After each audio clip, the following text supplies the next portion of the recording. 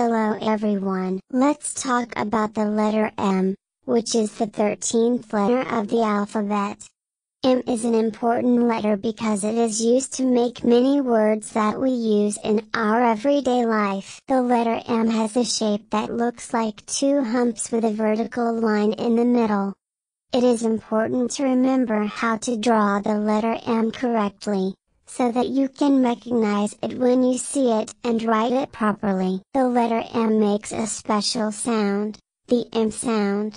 This sound is made by pressing your lips together and letting out a soft hum with your voice.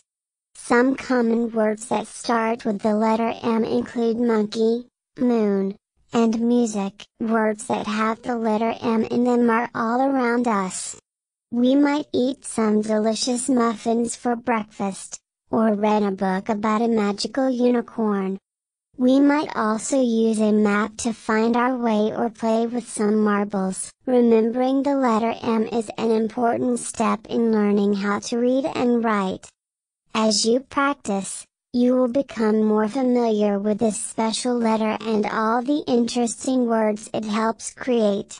So let's give a big M for the letter M, and get ready to continue exploring the wonderful world of language. Please support our channel by clicking like and subscribe buttons. Thank you.